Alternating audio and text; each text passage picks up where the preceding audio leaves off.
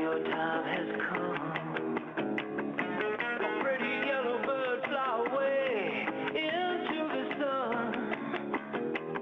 Don't look down, down. You gotta look down, down.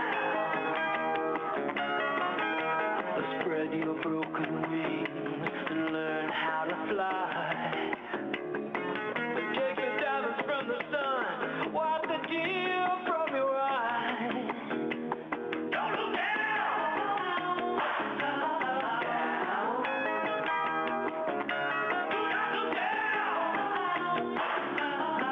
look down,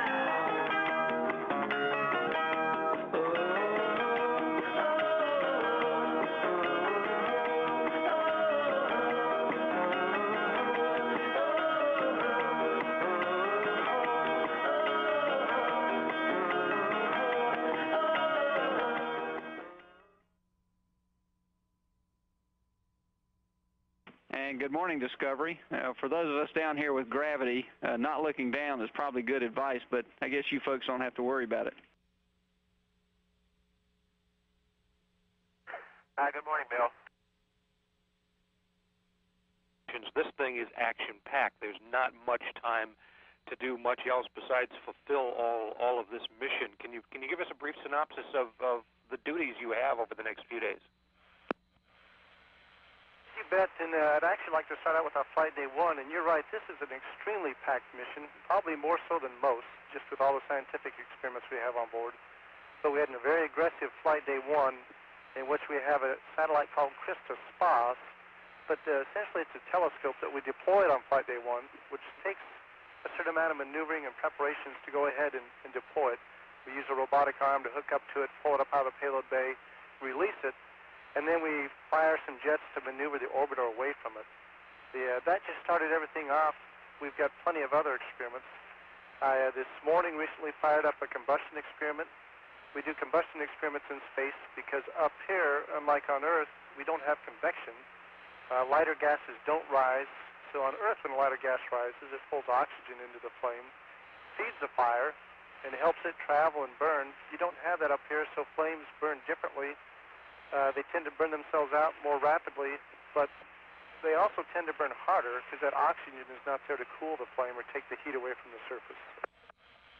There are also many experiments you're doing and exercises studying the Earth's atmosphere and the ozone layer. How will that data be used, or what kind of data are you looking for first?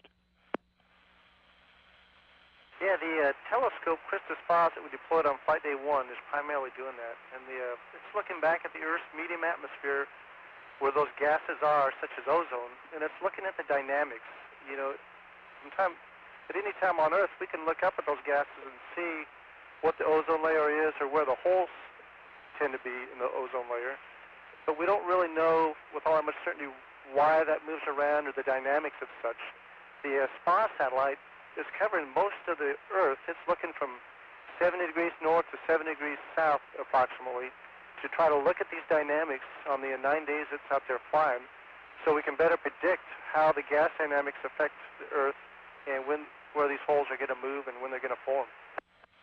So how are you doing up there? This is your third flight. You're the pilot of this flight. Is there any time to do anything else but all these experiments? Hey, I'm doing great, Richard. I've got to admit, though, this is only flight day 3, and I've been busy enough. I've had very little time to look out the window and take photos, and that's kind of a secondary mission of ours. We photograph as much of the Earth as we can, which goes to meteorologists and earth scientists and just NASA in general. And haven't really had enough time to get into that yet because we've been busy. But from the time the main engine's cut off up here, I've felt at home since it hasn't been all that long since I've been back here, and I'm having a great time. Tell me about the work day, if it is indeed a day. I assume it's more than an 8-hour day up there. How does it go? What's the schedule look like? Yeah, we have 16-hour days, and we're scheduled for 9 hours of sleep. Well, as soon as we get up, we have a couple hours to what we call post-sleep, but we get ready.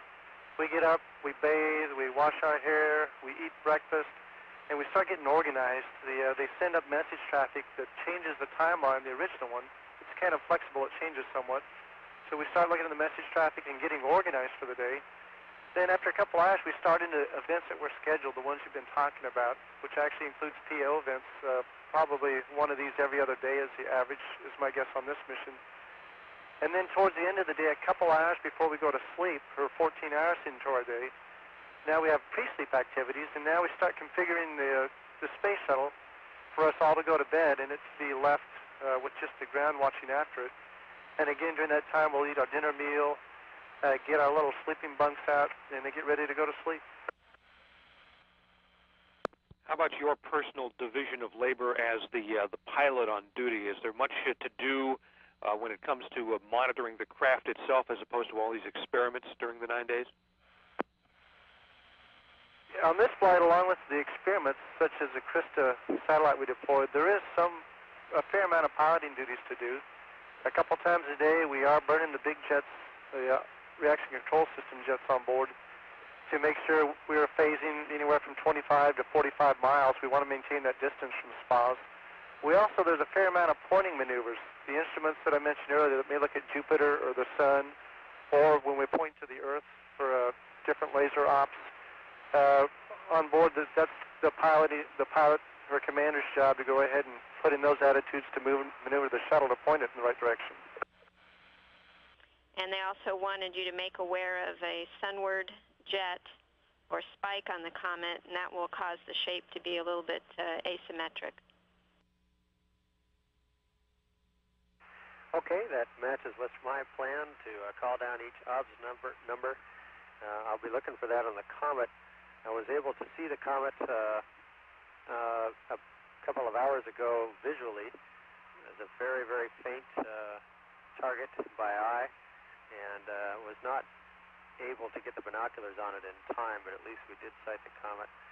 The setup has gone very smoothly, and we'll be putting the telescope on the window in just a couple of minutes here. There's a lot of earth shine that's, even though the shadowing seems to be effective and does, Jan has done a really good job putting the shadow right over the window. There's a tremendous amount of earth shine. We'll just have to see how that works.